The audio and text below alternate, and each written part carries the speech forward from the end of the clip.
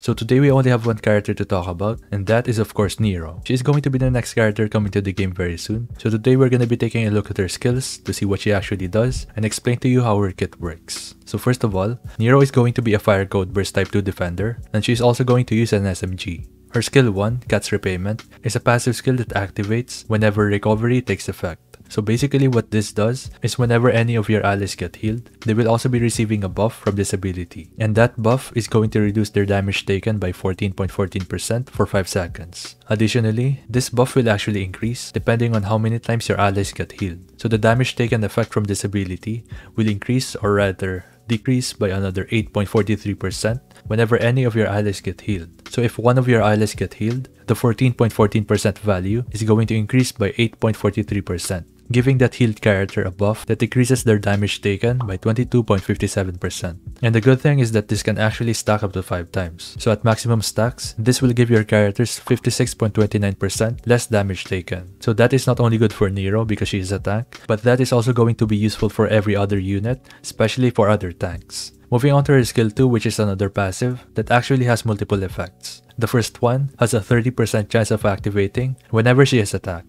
What this will do is it will increase the damage taken for the target by 8.26% for 5 seconds. The second effect from this ability also has a 30% chance of activating whenever Nero is in her Grumpy Cat status. This will basically deal more damage to the enemy, scaling based on her attack, which at level 10, this will be dealing 158.05% of her final attack as damage. The skill condition for the 30% chance is not specified, but it's safe to say that this will also activate whenever she is attacked. She just has to use her burst first before this effect can actually be active. And lastly, this passive also has another effect that will simply increase her HP by 60.28% whenever she enters the battle. So overall, her skill 2 is actually really good. Not only because it has many effects, but it also just makes sense when you take a look at her kit as a whole. So moving on, we have her burst, which is Grumpy Cat, and this has a 20-second cooldown. What this will basically do is it will affect one of your enemies with the highest HP, and it's going to deal 1104.91% of her final attack as damage. But considering that Nero is going to be a defender character, that means that she will naturally have a lower attack value,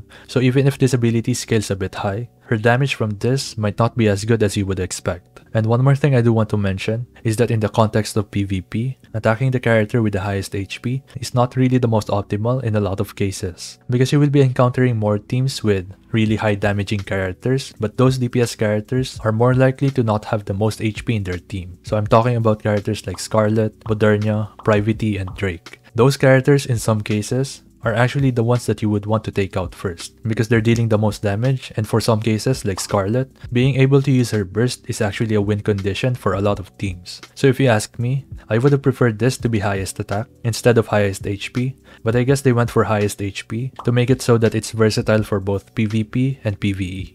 Her burst also has an effect that will let her taunt all her enemies for 15 seconds. So this is really good, not only because the taunt effect is going to last for a while, but because it just makes sense when it comes to her kit. The effects from her skill 2 is going to activate whenever she is attacked, so having an effect like this on her burst really helps this character. And then lastly, the third effect from her burst activates when Cat's Repayment is fully stacked. And this will increase Nero's HP potency by 60.08% for 15 seconds, which basically means that she will be receiving more healing based on that value. So taking a look at her kit, she is looking to be a really good character for PvP, and mainly for 2 reasons. And those 2 reasons are Noise and Emma. Because when you think about it, Noise and Emma are the 2 characters that will benefit the most from her skill 1. Because in the current meta right now, Noise and Emma are 2 of the best tanks available for PvP. And these 2 units, being able to heal multiple characters at the same time, actually helps a lot in getting the 5 stacks for Nero's skill 1 really fast. So if you combine Nero with any of these 2 characters, they will really benefit from each other, because the damage taken reduction when applied to Noise or Emma is extremely valuable. But outside of PvP, Nero is also going to be viable, because when you take a look at her kit, it would seem like these are the skills and effects that you would see from a PvP specific character. But upon closer look, I actually think that she is also going to be viable for PvE, specifically for boss fights. And this is because of many reasons. For one, she is able to taunt the enemies for a long time, plus she is getting a ton of additional healing from her burst, and she is also getting a ton of HP from her skill 2. So those 2 effects already make her a really good tank.